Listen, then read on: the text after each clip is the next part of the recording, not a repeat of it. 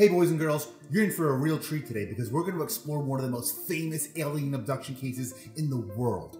Welcome to Absurd Reality Case File 004, the abduction of Betty and Barney Hill. FYI, this story is said to be the first well-documented and feasibly legitimate UFO abduction case in American history. So crack open a cold one, spark that J, and buckle up because we're heading straight into light speed. What? Fuck Disney! Punch it, Chewie! On September 19th of 1961, Betty and Barney Hill were driving on an empty road in New Hampshire's White Mountains when they witnessed a strange light in the night sky.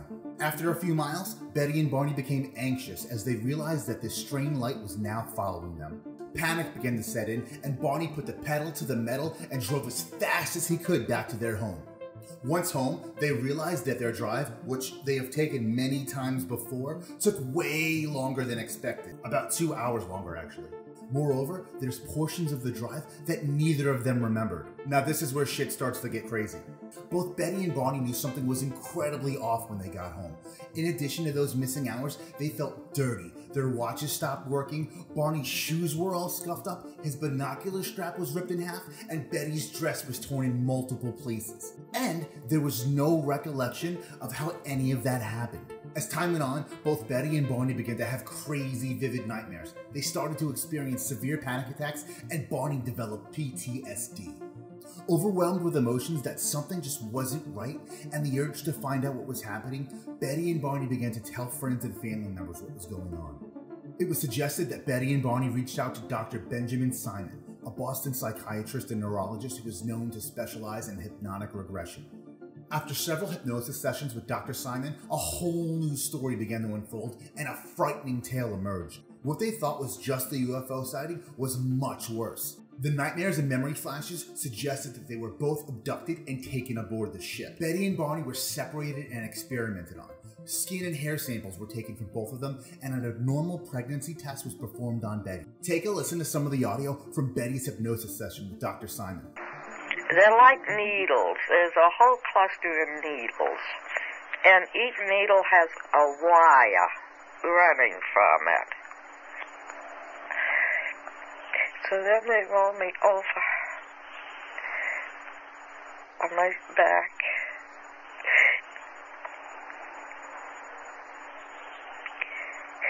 And the examiner has a long needle in his hand. And I see the needle. And it's bigger than any needle I've ever seen. And I asked him what he's going to do with it. And he said, just a simple test to won't hurt me. And I asked him what. And he said he just wants to put it in my navel. And it's just a simple test. And I don't know it will hurt. Don't do it. Don't do it. And he said, no, it won't hurt. And he sticks a needle into my navel. And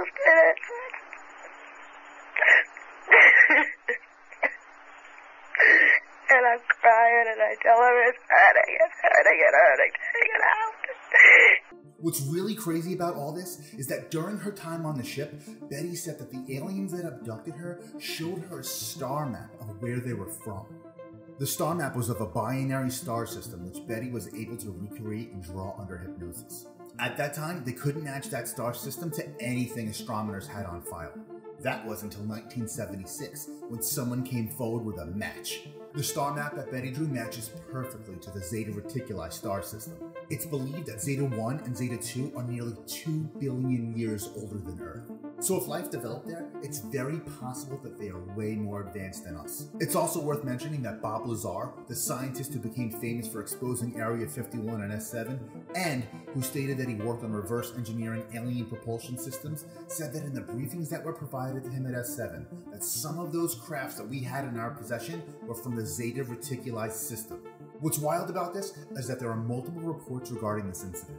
There's an official Air Force report, a Blue Book report, and an article from the Boston Traveler in 1965, all of which seem to take this encounter very seriously and do not, in any way, shape, or form, allude to Betty and Barney lying or being full of shit. Lastly, there's a road sign that recognizes this as a legitimate event by the state of New Hampshire. Now, I'm not saying this is all real and that this story should be believed without any further research, but what we have to remember is that everything of this nature should be studied, researched, and debunked if possible. I hope you guys enjoyed this case file. Do me a favor and smash that like button and subscribe to this channel for everything Absurd Reality. That's it for this case file. We are out.